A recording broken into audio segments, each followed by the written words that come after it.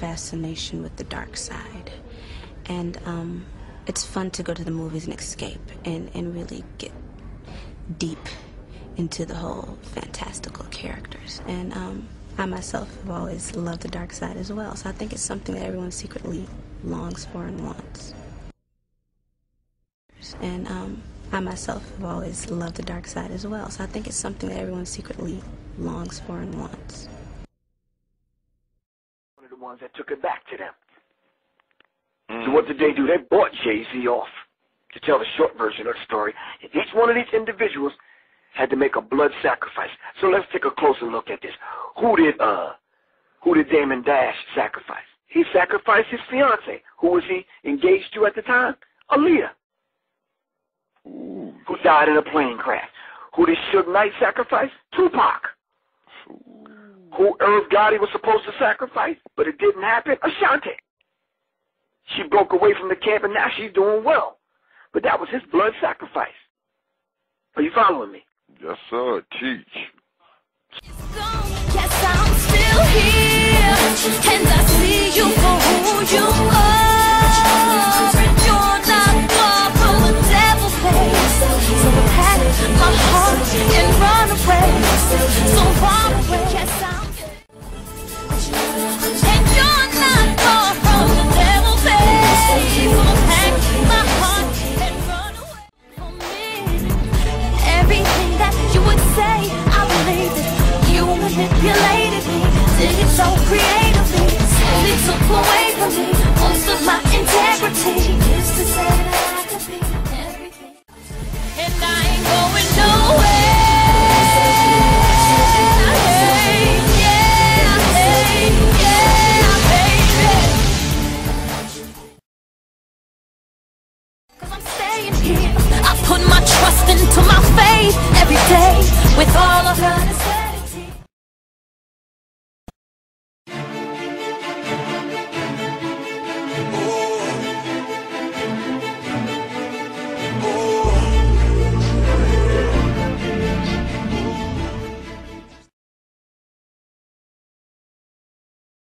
And I myself have always loved the dark side as well. So I think it's something that everyone secretly longs for and wants.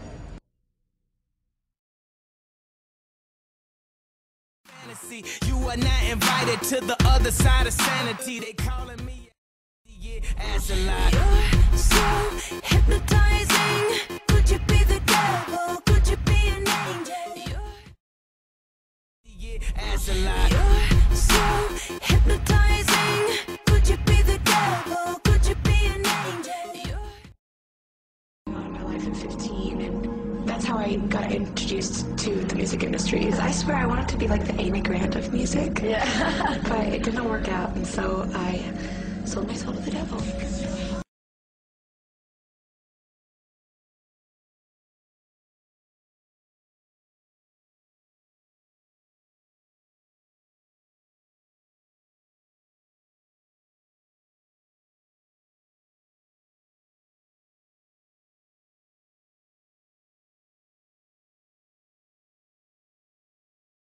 To be honest with you, they haven't heard I Kissed a Girl and I'm a little scared. Not gonna lie. But I love you, Mom and Dad, so much.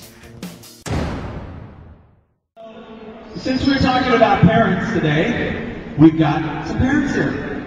And welcome, Keith and Mary. Glad you're here. And we want you to get a chance to get to know them. Keith and Mary are, they've been pastors. You guys have worked in ministry for many years. And Katie was raised in a home where you guys were pastors and preaching. And so tell us, if you could, first of all, just tell us a little bit about what was Katie like as she was growing up. Well, Katie, at 9 years old, she started singing in her bedroom. And we noticed every time she would be going to bed, she'd be singing. And so Mary and I, my wife and I, thought, well, you know, we better sing because this must be a gift of God. And we started developing and sending her to song schools and even a little opera there. You might hear her voice every once in a while. And so that's basically what happened when she was growing up. She started singing in church. We needed somebody to sing in church. We had a little church in Lake Havasu, Arizona. Does anybody know where Lake Havasu, Arizona is? And so her up. We're up to that, and she started singing, and she has a real worship voice, which we got her started. And so how old was she when she started singing in church? She was about 9 or 10. 9 or 10, wow. Was she playing guitar then, or just singing? She started out when she was about 11. Isn't that something? Now, we've talked quite a bit about Katie, but I'd like for you guys to tell these guys about her as far as when she was very young, she committed her life to Jesus. Is that right? Oh yeah, she's always been a true worshiper. She's always loved the Lord. She has Jesus tattooed on her wrist. But it was who she hung around that caused her to stray away. But she's on a round trip ticket and she's on her way back.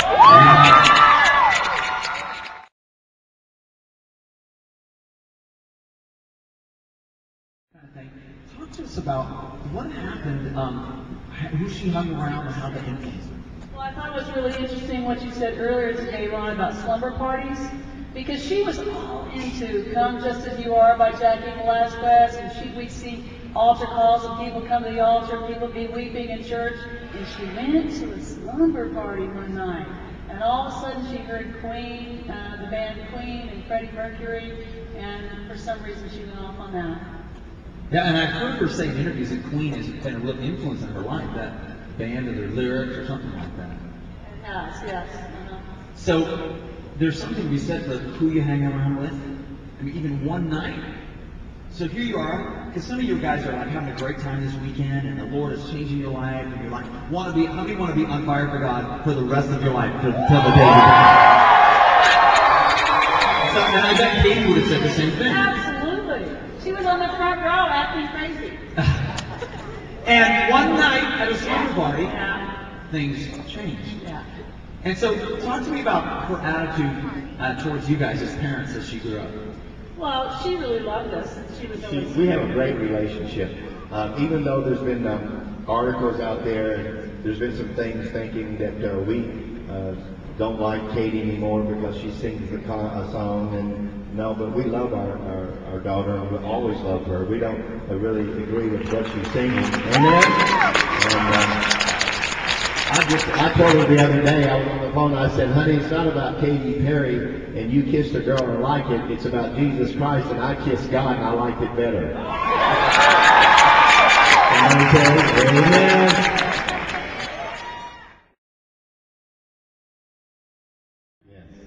So, let me just ask you a couple questions. If you could, is there anything, if you could rewind, if you could talk to Katie and she's 15 or 14 or 15 or 16 all over again, like many of them, what would you tell her now to try to maybe have kept her from taking some of the paths that she's taking? Is there anything you would have? Well, the one thing that I shared with Ron about is what made her, in a sense, to look in a different direction is your salvation is not only for you, but it's for others, because somebody's always watching you. And when she was in the Christian arena singing songs, she made an album, and she had a #1 song when she was 16 years old called Search Me. I don't know if any of you have ever heard of that album, and it's out there, and it's a beautiful song, but in there she was seeing things in the Christian realm that she said that there's no different lifestyle being a Christian or in the world. And she didn't see any different. There were things going on behind the scenes, and there was sin in the camp. And so she saw that, and she said, well, Dad, why should I stay here? I could reach more people. They're doing the same thing in the world. And I told her, I said, honey, that's what they're doing, and you don't need to follow that. But I think she was discouraged because it's important that, not only that we talk the talk, but we walk the walk. And it's really good being here and around a lot of people, but when you're out there alone, what are you doing? Because you never know who is watching you and what your testimony is saying to somebody else. And I believe, and not justifying Katie's lifestyle, but I believe that she saw things that she was young and she didn't understand fully, because really at 17 you really don't understand as much as you think you understand. Hallelujah! And so I think that sort of made her move in that direction. But the one thing that I've shared with Ron that I believe that we need to be doing, because we're out there with her at times, and we're seeing a lot of young people like you that are really, they want to be loved and they want to worship. but they're worshiping the wrong one. How many know what I'm talking about? But the one thing that I believe that we should do is start praying for musicians, especially because there's many of them out there that have once been in the church and have followed the Lord and have fallen away from the grace of God, and we really need to lift up the musicians because they are reaching masses. Katie is reaching masses of people today, but in the wrong way. But we believe that she will come back and serve the Lord. Somebody say amen. Let's go to some other areas. You were raised Catholics. You were raised as a Catholic. What are your feelings toward the church and religion in general? Well, I struggle. I struggle with my feelings about the church in particular, but I guess it's quite honestly completely separate, isn't it? Religion and the church are two completely separate things. But in terms of religion, I'm very religious. I was raised Catholic. I believe in Jesus. I believe in God. I'm very spiritual. I pray very much. But at the same time, there is no one religion that doesn't hate or speak against or be prejudiced against another racial group or religious group and or sexual group.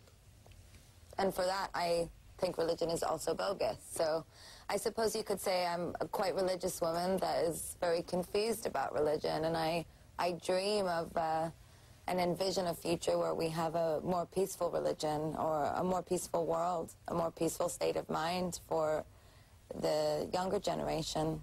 That's what I dream for. Do you believe you'll go somewhere when you pass on? Do I believe in heaven? Yeah. Or hell? I guess I believe I'll go to heaven, but I suppose I could go either way, couldn't I? You mentioned earlier about this appeal to the gays. You're an outspoken advocate of gay rights.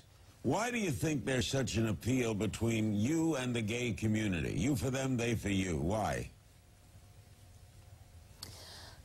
Well, I can speak for myself in that my admiration for the gay community comes from an incredibly steadfast and joyful courage and bravery.